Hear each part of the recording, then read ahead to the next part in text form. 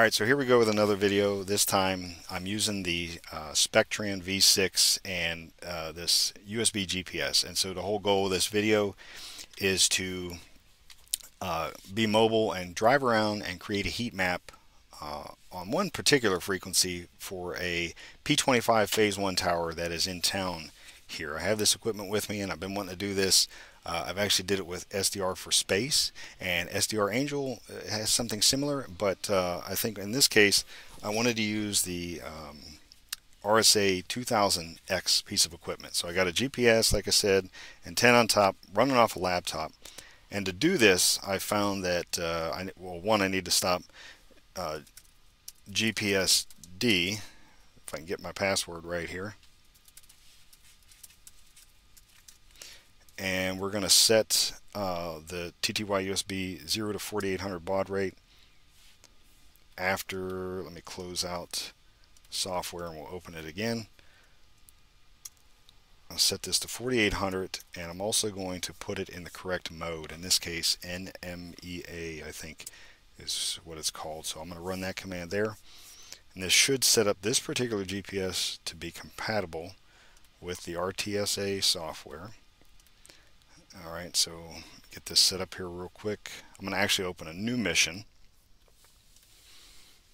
And I have this GPS that's unlocked, GPS block that's unlocked, and the Spectran V6. So double left click on GPS. I'm going to go to main. I'm going to change this to, I think it's the serial one with 4800. And because I have internet, I can come down to map config and set this to OpenStreetMap, and yep, looks pretty accurate here as to where currently sitting to set this up. And then the other thing is we're going to come here and we're going to drag out this RF drive test.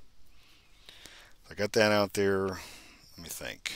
We also need to change this to 77253 is the center freak. 77253. I'm going to turn amp on, and we'll do a reference level of 38, and I think this should be good. Other than we'll double left click RF drive test, and we'll set our map config up.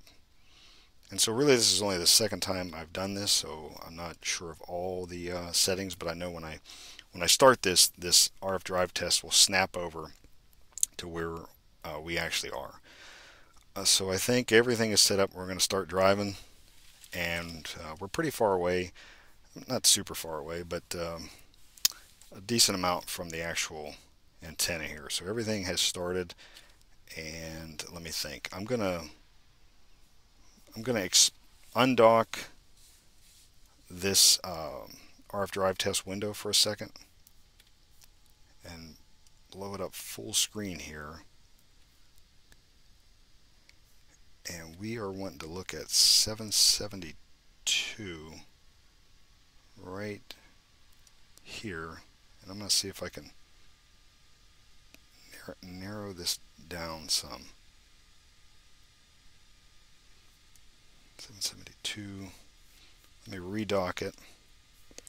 And we are going to start moving. The only other thing is I think we could take this span down some and maybe get a closer look at the signal here. So now I'm going mobile, we're moving, and so now let's see, so we should be starting to create this heat map here in real time. And I won't drag out the video too long. We're just going to come down and get closer to this area where the tower is actually at. And what I'm expecting to see is that the dBm, well, we should see the color increase. Now the only thing is if I narrow this down some more here, I think that will reset the heat map. Matter of fact, I'll go ahead and do that now just so we can focus more on this signal here, and let's see if we can get started again here. We'll kind of reset. Okay, so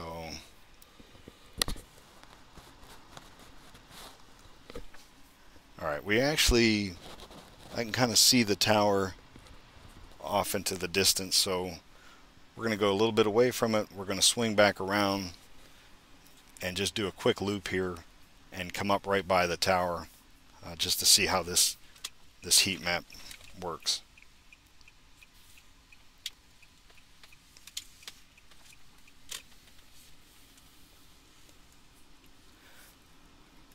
And so if you're not watching the news lately, I'm sure you can see or quickly figure out by a quick search of East Palestine what has happened here recently. And I talked about that in the last video. I also shared some links on how to donate to the area or support the area. I'm just back here and I have this equipment, so I thought I'd take this opportunity to talk about it a little bit. So, all right, I think we're gonna go over by it here and see what happens to the signal strength here.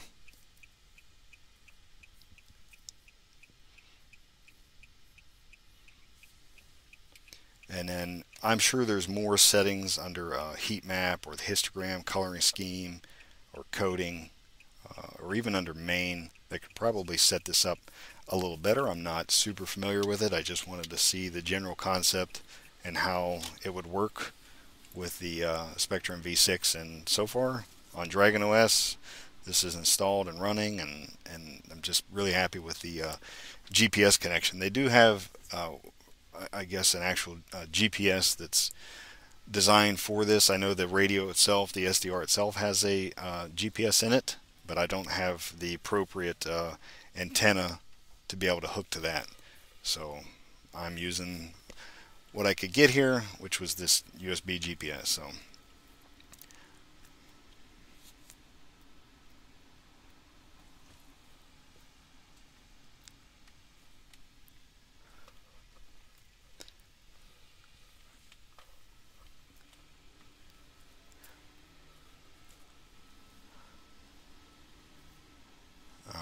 and we're getting closer.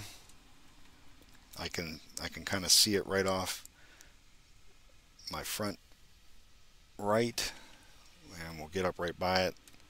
I can see even just from this zoomed back, I'm looking at the right and I see the signal strength increasing. I can see in the bottom it's increasing, so I know we're getting closer. And probably ideally you drive around and you know, 360 or whatever around to really map this out good. Just kind of going almost direct to it, and we'll drive right by it. You can see the what are we, almost at 50? Okay, and so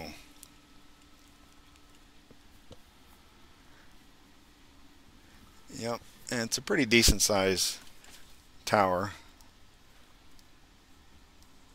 So now I would imagine that if we were able to drive all the way around it, we could kind of encompass or create that heat map with better accuracy.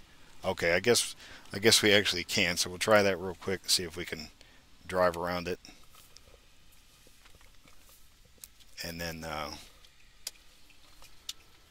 let's see.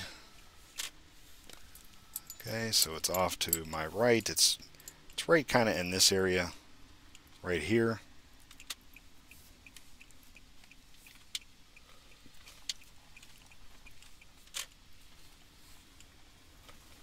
Okay, we'll do one quick loop around it. And this is a P25 Phase 1. I wonder, you know, there's probably another channel over here that maybe is being talked on right now. I should have probably had SDR trunk open in DragonOS, which, by the way, in the latest DragonOS FocalX, that's updated and now supports SDR Play equipment. I haven't tried it yet. Forgot to actually bring that with me, but just know that that's updated.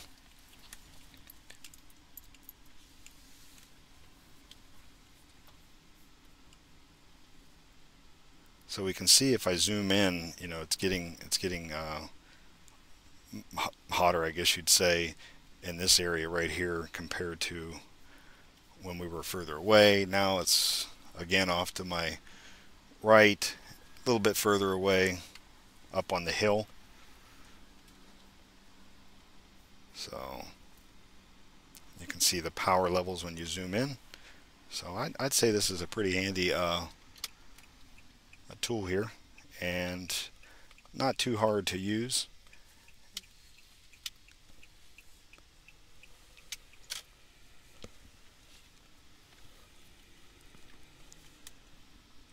Alright, so that I think I'll end it here. That shows how to at least use this, and yeah. Alright, thanks for watching.